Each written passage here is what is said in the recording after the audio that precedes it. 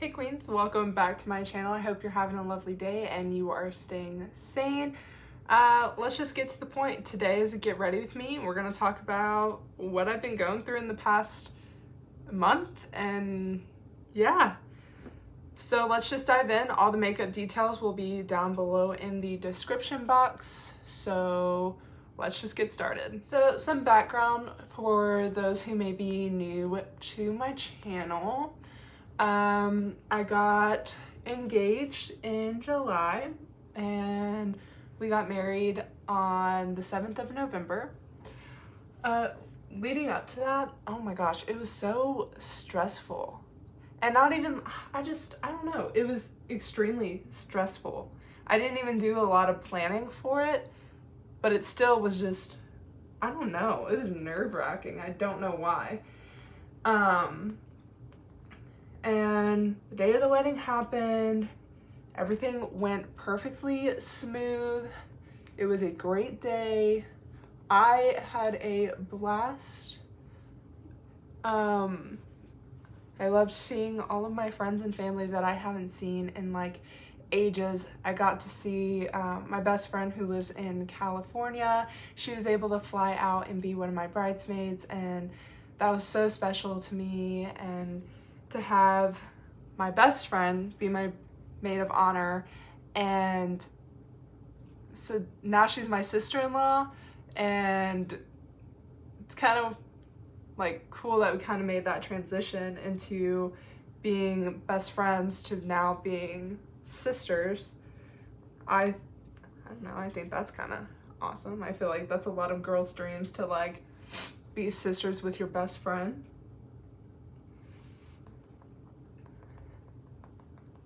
Oh crap, I gotta go get my wedding ring because I do not have it on. It is upstairs in the bathroom, so okay, got my rings on. So this is my wedding ring, and then this is my great grandmother's ring. She passed in July right after we got engaged. I was actually on the phone, and she had, oh, I don't know. Anyways, so she was in hospice, but at home. So she was in a hospital bed at my grandma's house, and I was talking to my mom and my grandma, and they were like, well, why didn't you explain how he had proposed to you, to Mimi? So as she laid in her bed, I explained to her what happened, and then when I finished, she had passed. And so this is her ring, and I wear it as much as I can remember because I'm actually terrible about forgetting these on the vanity in the bathroom, but it's just nice to have a little piece of her with me every day. So I had reserved us a Airbnb called the Chicken Coop, and it was absolutely adorable. It was basically this tiny house that they had made in their backyard, which like wasn't that big, but yeah, so they made this little tiny house in their backyard, and it was so cute. And as the name would predict, it was themed around being like a chicken coop, and it was so adorable. There's just chicken stuff everywhere. There's like this closet thing that had like chicken wire and stuff on it. It was so adorable. It had a little day bed. It was a 1-bedroom, so it was all together, except the bathroom was kind of like off on its own. And it had such a nice bathroom. It was so good. We enjoyed our stay there, and the lady who owned it was so very nice, and she had left all this stuff for us to use. Like, she was definitely a great host. And we didn't meet her like in person or anything, which is fine. I didn't mind that at all, but it was just so nice that she had like provided all these things for us. I have never stayed in an Airbnb before, so I don't know what the like expectations are supposed to be, what your hosts are supposed to do. So it was a great first Airbnb experience, basically. So we get to Colorado Springs, and the first night we actually have a stay with a hotel called the Drury. His dad had booked us a night there, so we went and stayed there. We woke up and had breakfast there, and it was a very nice hotel. 10/10 would recommend. The staff was very nice. Why do I feel like this is not blending? That is not good. And then that day we had to do some driving around because we had to wait to check into our Airbnb. So we ended up just going around the Garden of the Gods, which was pretty cool. You know, a bunch of rocks and stuff. It is really cool. I say it's just, it is just a bunch of rocks, but it's cool that we have like stuff like it looks cool, okay? I promise it does. I'm making it sound lame, but it truly is kind of like something you have to go see. And then what else did we do that day? I guess we checked into our Airbnb. I'm trying to think.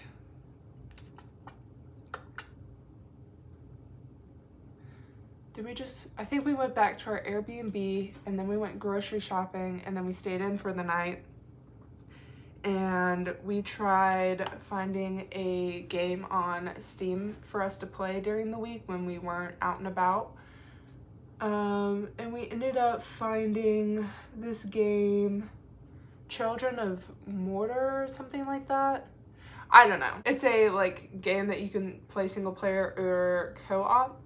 And it's like a top-down dungeon game, and I really enjoyed it, and he really enjoyed it, and we had a great time playing it. We ended up beating the game in 3 days, and it was like so cool for us to like have that time together to like play a game together and like really finish it.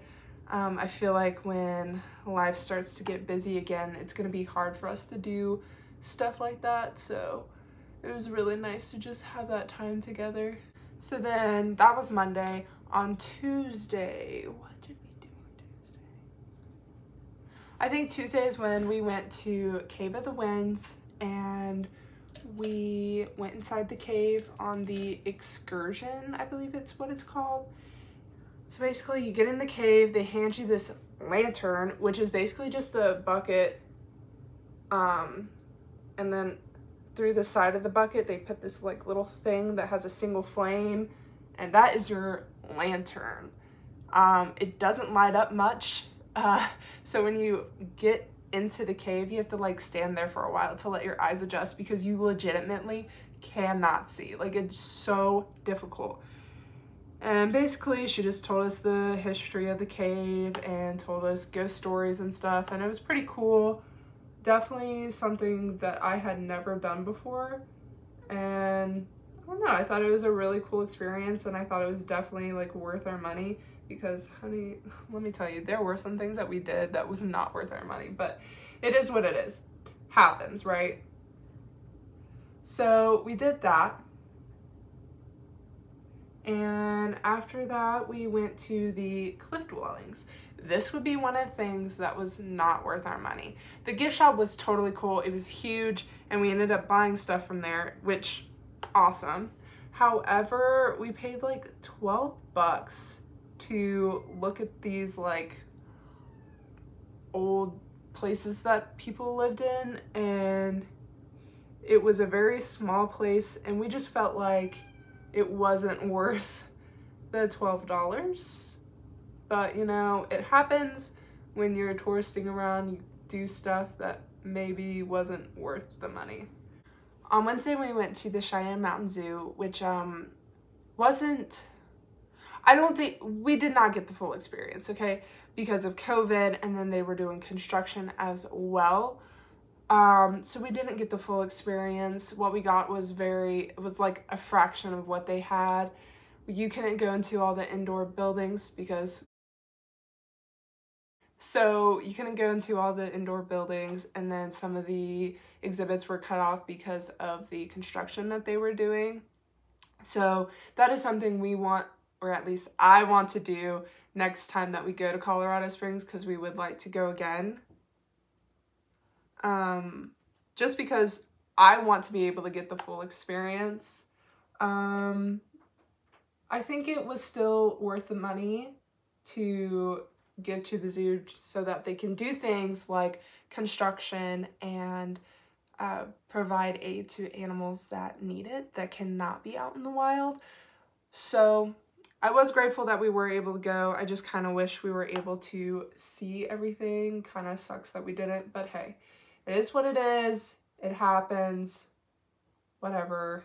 Now, the Thursday of our honeymoon was definitely one of my favorite days. Blake, my husband, is allergic to gluten. He's not celiac, but he is very sensitive indeed. Like, he'll get full on sick, thrown up, bedridden, like just not okay. So we had to go to special places to eat or find a place that has a gluten-friendly menu. So we actually found a couple of bakeries that had gluten-free options or were completely gluten-free. So there was Ace Beaute Cafe, I think is what they're called, and it stands for I can't believe it's not gluten. And so we had to go, we had to try it. I wasn't really a fan of anything that they had.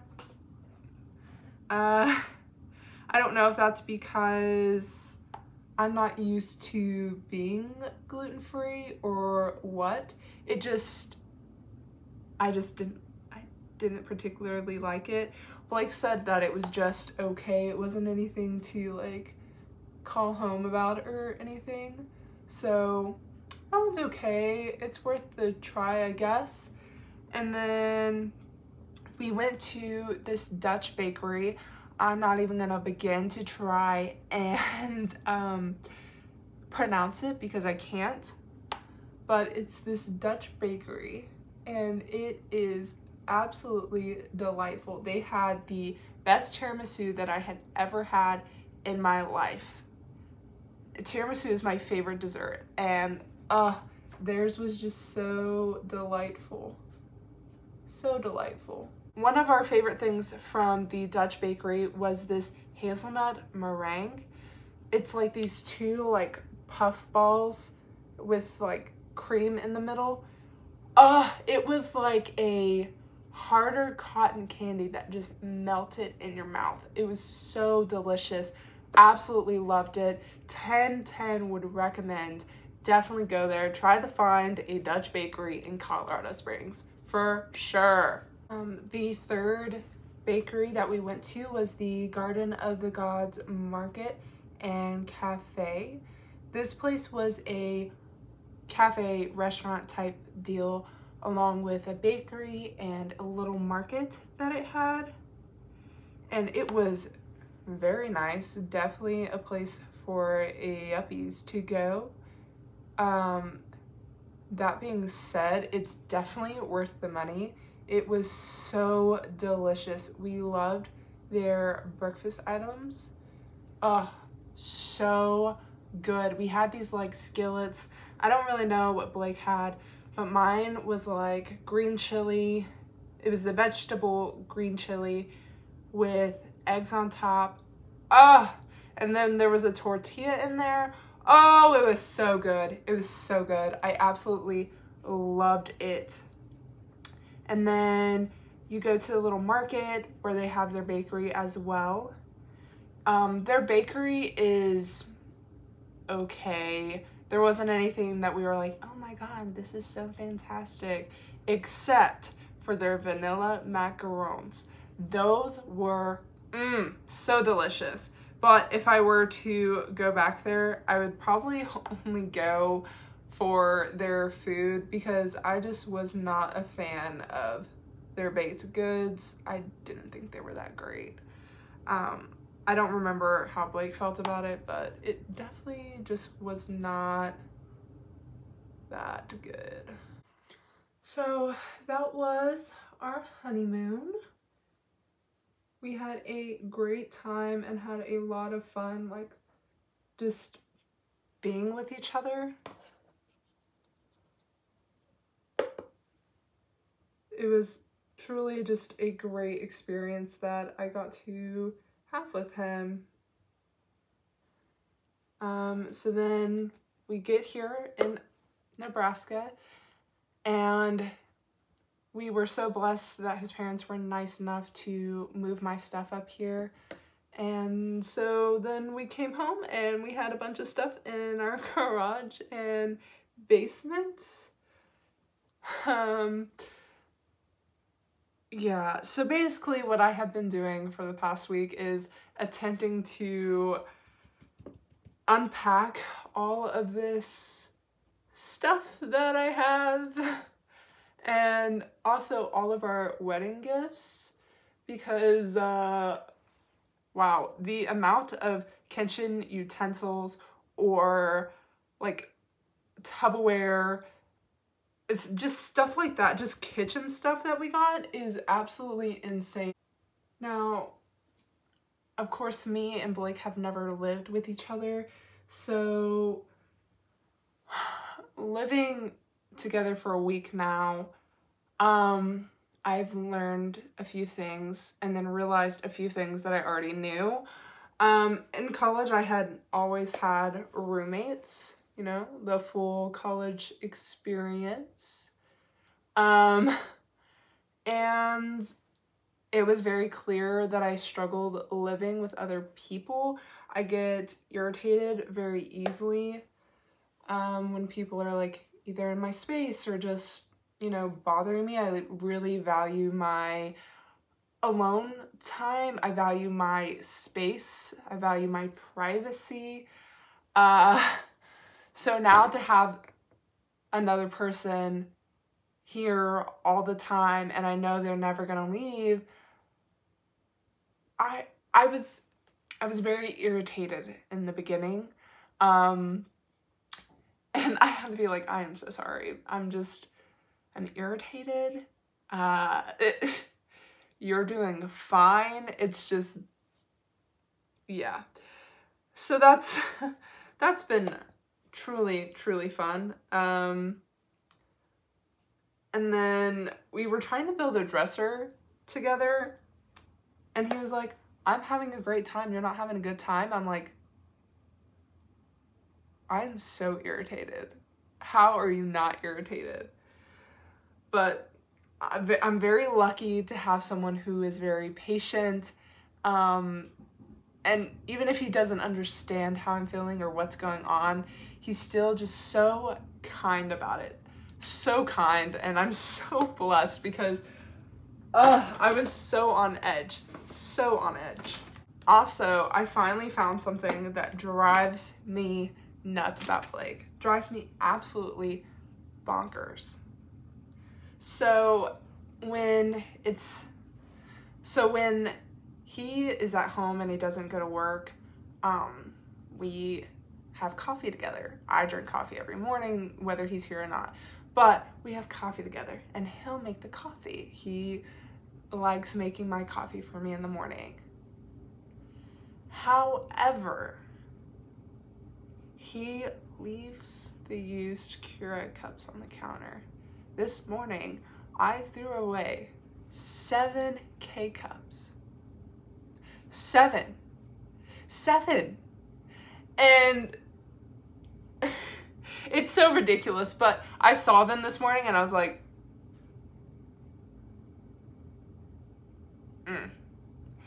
However, he had a much more interesting morning than I did. Let's get started on this lower lash line and I'll tell you all about it. So let's flash back to last night.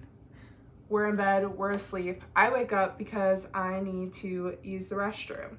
Now we do have a restroom connected to our master bedroom. So of course I went in that bathroom. Now I didn't flush because I didn't want to wake him up in case he was asleep, because my husband doesn't sleep. That is a story for another time. But I didn't want to wake him up just in case he was asleep. So I left, you know, I left stuff in the toilet, all right? Don't judge me. So this morning when he woke up to go to work, he took his shower that he takes every morning, and he somehow managed to hit his glasses with his towel. Do you see where this is going? So his glasses fall into the toilet, which still had my pee in it. I feel so terribly bad about it. But yeah, I don't know. I'm sure he cleaned them off, but he had to fish his glasses out of our toilet. It had stuff in it. Ah! It was, I find it hilarious. I'm sure he was not happy at the time. I'm really surprised he didn't like wake me up. Like, he didn't say a few words and then, you know, was a little loud. But hey, it's just so funny. So funny. Poor guy. So I kind of got distracted by YouTube videos and accidentally finished my makeup. But basically, to sum everything up, I'm just trying to adapt to my new chapter in life, and yeah, that's basically what I'm doing. I would love to know how y'all are doing as well. Genuinely, I mean that. So if you want to leave how it's going down below in the comments, please do so. And if you're new here, please hit that subscribe button, hit that notification bell, because I have videos coming every Wednesday. And also hit that like button, because you did not make it this far for nothing. So you might as well just go ahead and hit it. All right, y'all have a good one now. Bye.